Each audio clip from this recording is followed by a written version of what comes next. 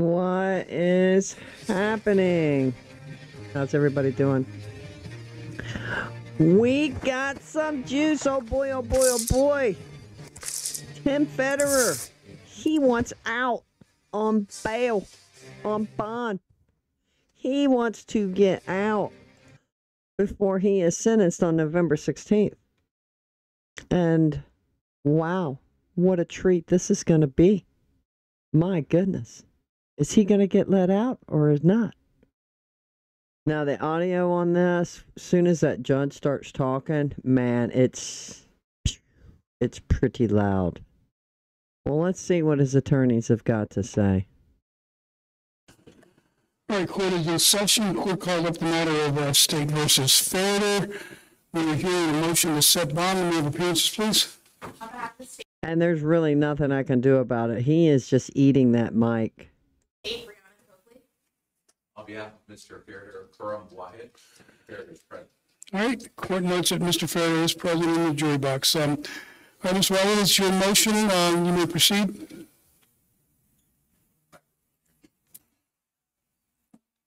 Judge, we're asking for a bond pre-sentence for Mr. Ferriter. He was charged in this matter by information in March of 22. He was out on bond on a $50,000 bond, is my understanding. From then up until the end of the trial, he never missed a court appearance. He appeared as the court required, either live or by Zoom, for every appearance that was required by the court. Currently, the sentencing is set for November 16th. It's less than a month away. It would be of great assistance to the defense for Mr. Ferriter to be out of custody in order to assist in our preparation for the sentencing hearing. He currently is able to put forth a bond package of $100,000 monetary bond, surrender his passport, and provide and is willing to use a GPS monitor, level 1. Okay. Anything else, Mr. Wyatt? Do you intend to put on any evidence in regard to this motion? I am not. I'm relying on the fact that the docket reflects the fact that Mr. Ferriter has never missed court.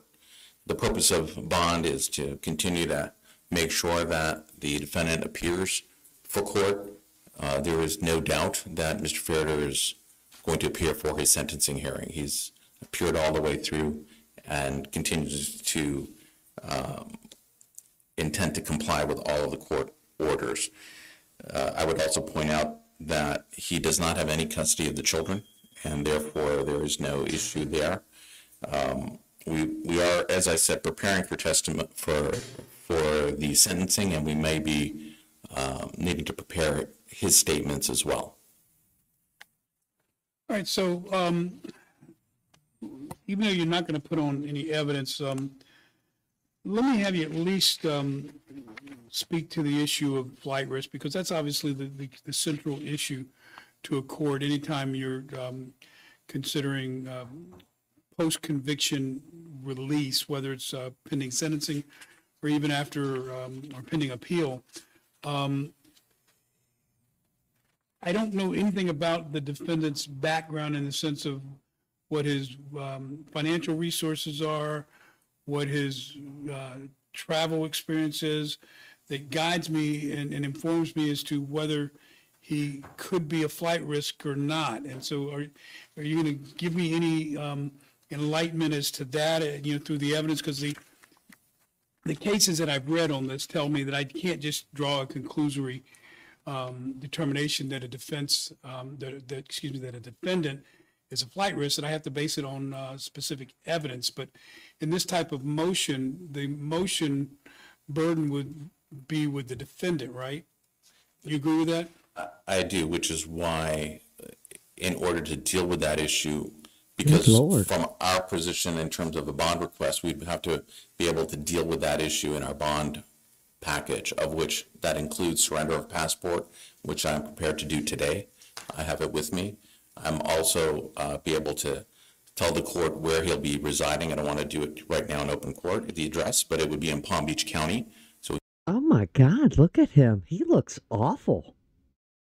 How long has he been in? It's been almost 2 weeks since he was sentenced. I mean, not sentenced, but the end of the trial.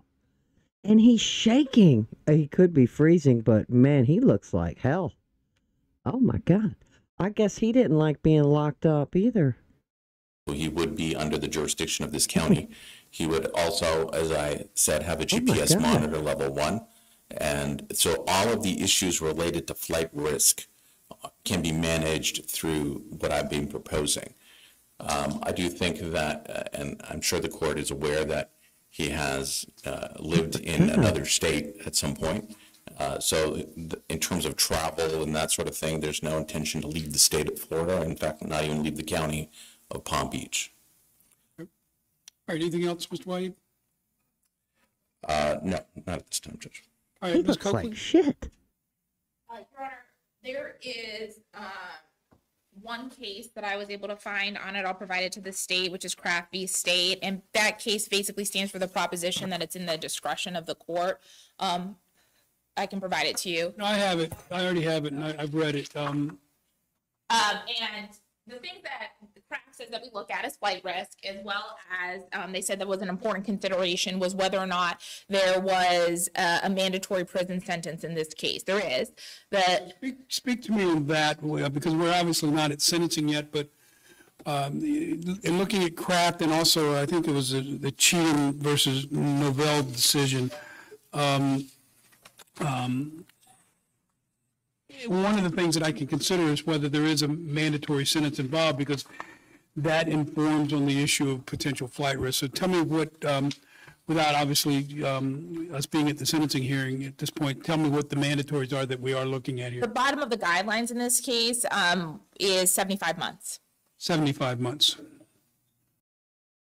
Oh, crap. Transgender. It's made very. That's Sorry about that. a little over 6 years. Correct, Your Honor.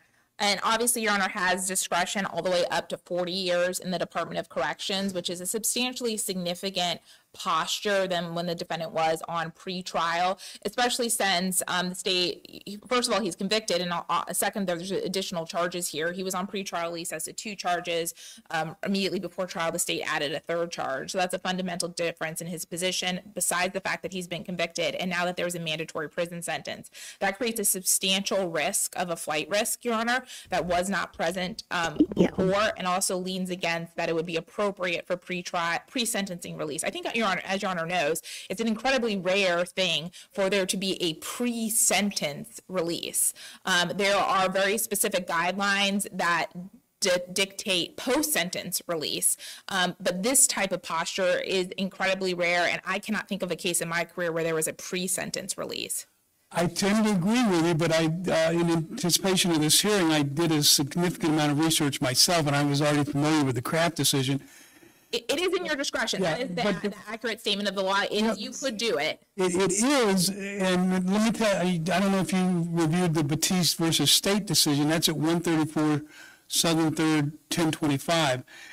And this is a decision that, because my general feeling of the law was what you've just stated. It is exceptionally rare to grant bond pre-sentencing. But in the Batiste case, the court made a couple statements, and one of those statements that gives me some concern in terms of what I have to decide here is the exercise of that discretion. And basically, the Batiste decision said that a trial court judge does not satisfy the requirement to make written findings in support of denial of post-trial release, because if I deny this, I have to do a written order, by merely making conclusory findings unsupported by the record.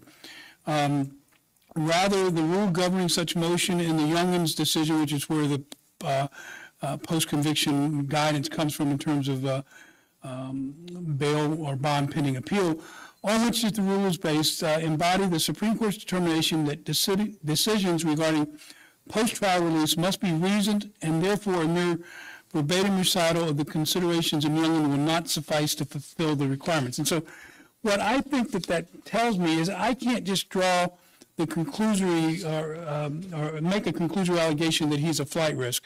I have to be able to point to evidence in the record that would substantiate the conclusion that he's a flight risk. And so with that in mind, tell me from the state standpoint, and I think you've already pointed to one, the minimum that sentence that he's facing, the guidelines, and then the maximum up to 40 years. Are there other factors that would weigh in support of the state's position that there's additional evidence like not sufficient ties to the community, world traveler, those kinds of things that would affect my decision? There are, Your Honor, and I think that part of this is it's the defense's motion, and so they should bear the evidentiary burden of establishing that he's not a flight risk. He came to trial and came to prior court dates is not, I think, a sufficient legal basis for Your Honor to conclude that he's not a flight risk, right? They have the evidentiary burden before then that the state has to rebut that. But I would say based on the information that we have in this case, the defendant has huge international contacts. His very close friend flew from Australia for the purpose of testifying on his behalf. And so he has contacts throughout the world who have made extraordinary efforts to be in support of him. In addition, the defendant has resided internationally. He resided in Spain for a period of time during the time when with the children at a certain point. And so, and I also think as to say that he's a flight risk, there is no local residence. The defendant, the home that was at issue in this case was sold. Based on the information the state has, we have no indication that he owns any local property in Palm Beach County. The defense has not provided the address of where he will be living so that there can be any checks as to the ties there. He also is not the one that posted the monetary bond in this case. The bondsman was supplanted in this case by a friend who posted the entirety of the bond. And so the financial risk here is not the defendant, it's one of his supporters. And so that is a consideration as to whether or not a bond would be an appropriate check here, because he doesn't have a local residence. He doesn't have any financial involvement in the bond if it's being posted by a friend. All of those are considerations. In addition, the defense has articulated that he doesn't have any continuing contact with the children. That is just not true. The youngest child in this case was adopted by his co-defendant's parents, and he's had continuing contact with that child even since he's been in custody. And so there is a substantial risk, and I think it's important to note that that child was removed from his custody by the Department of Children and Families. That dependency case closed when the adoption took place. And so there's a risk even that he'll have continuing contact with a minor child, or even be living in a home with a minor child. We don't know that because the defense hasn't provided any evidentiary support for where he'll be living, who he'll be willing left, and whether or not only we can prevent him from fleeing, but we can protect the community from someone who has now been convicted of multiple crimes against a child. And so based on all of that, I don't think that they've reached their evidentiary burden, but there's substantial support for the idea that he has a risk, especially in consideration in light of the bottom of the guidelines in this case in a mandatory prison sentence. Okay. All right. Thank you. Ms. Coakley. Damn, that was brutal. I don't think he's going to get out. I don't know how the judge is going to rule, but shit. He's got friends all over the world. My God. They've spared no expense to help him. He's done sold his house. Damn. That's brutal. Rebuttal, Mr. White. Hey, y'all. Oh, crap. It's Leader Hakeem Jeffrey. So I'm familiar with Kraft. The issue in terms of burden to start with is it's our burden to deal with the securing of his return to court, which is the entire purpose of bond.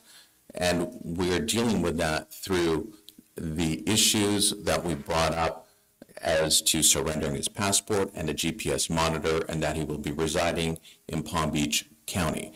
In terms of the address, I'm happy to provide the address to the state. I'm happy to have them go and do whatever they need to do to make sure that there's no child at the house or anything of that nature. In terms of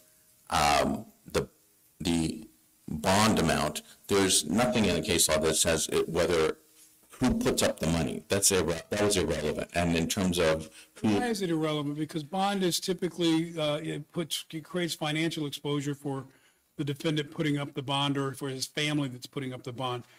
If he's not the one that put up the bond, why isn't that a factor I can consider in the sense that the normal scenario where the defendant would feel the financial pressure of the bond doesn't exist here if someone else has put it up?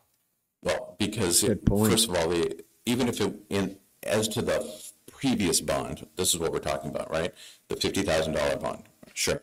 So clearly, he did continue to come to court on that. So the evidence in the record is that it did work. He did continue to come to court all the way through trial. So there's no issue that I don't think the state's even saying that he missed a court date. So there's no issue that that didn't work. Of course it worked. We know. We went all through the process.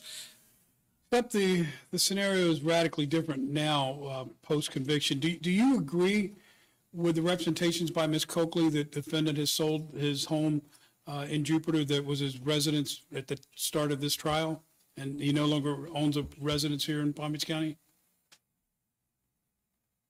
Judge. And while you're asking, meeting with your client, I'd like to also know, do you agree with Ms. Coakley's representations that the defendant has lived in Spain for a period of time with his children?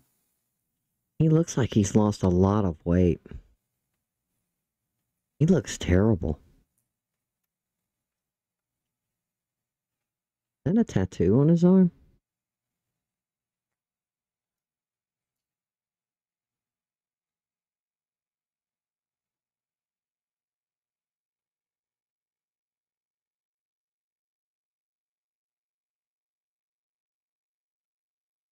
He ain't like in jail at all. He looks terrible.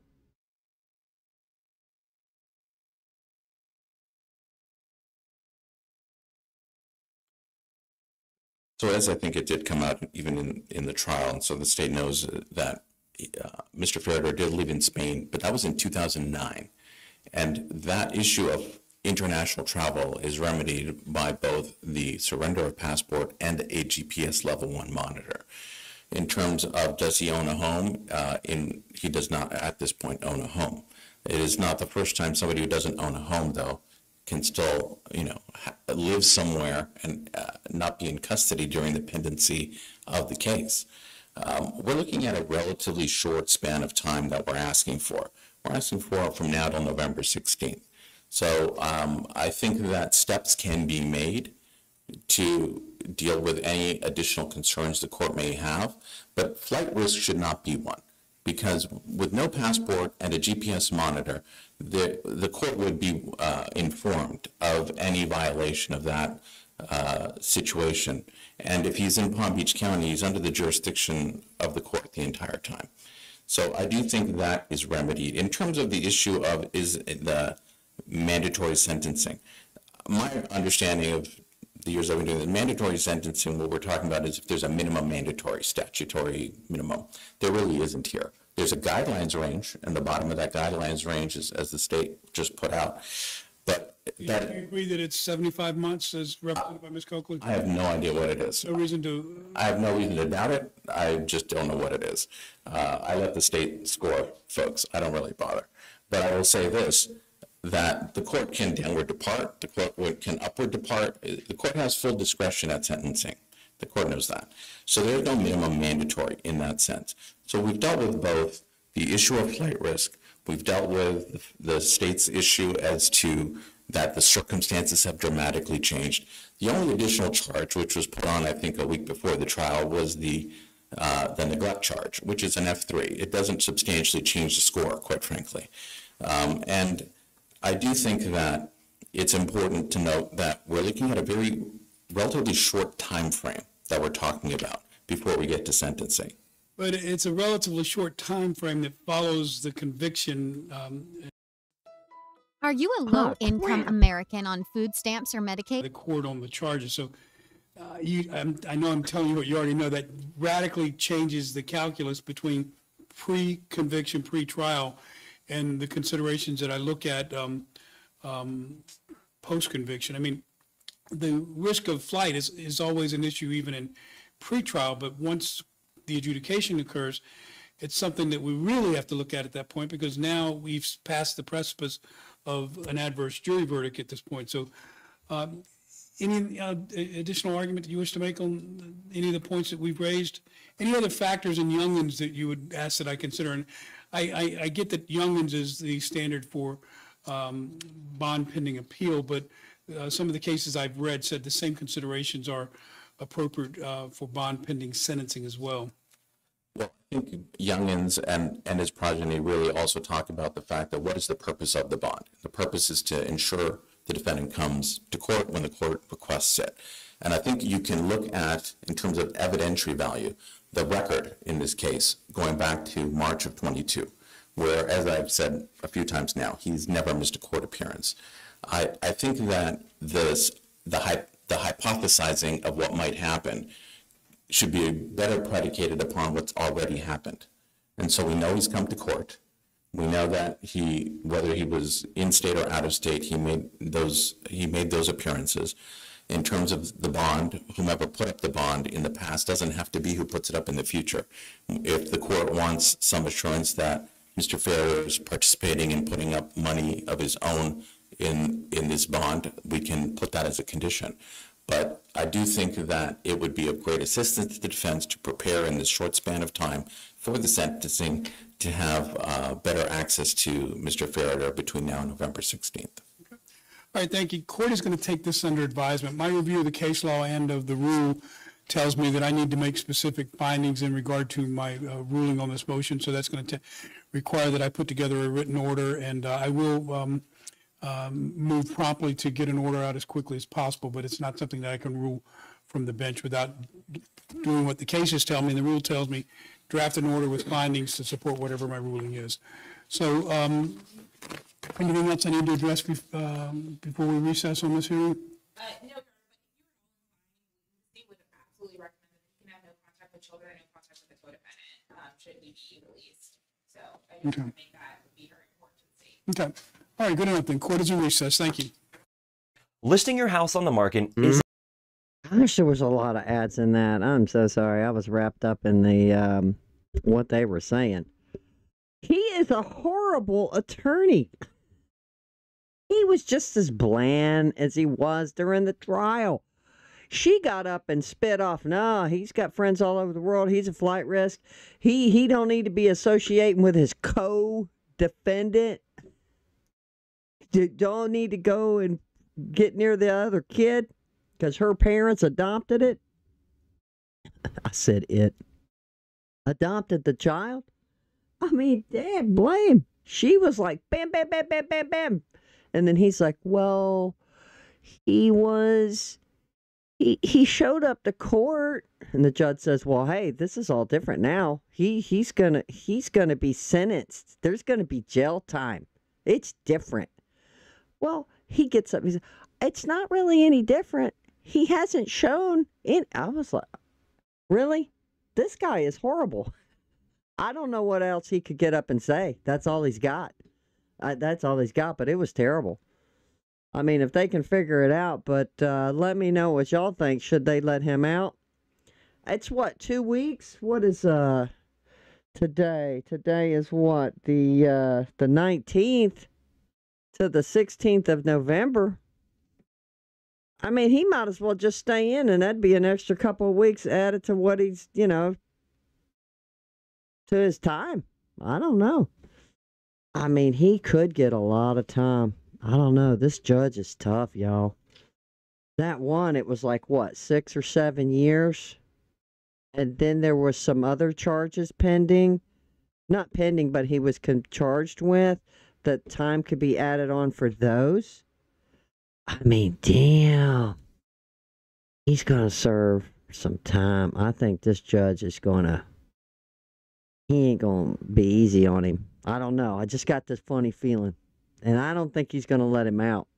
But anyway, let me know what you guys think, man. And peace out.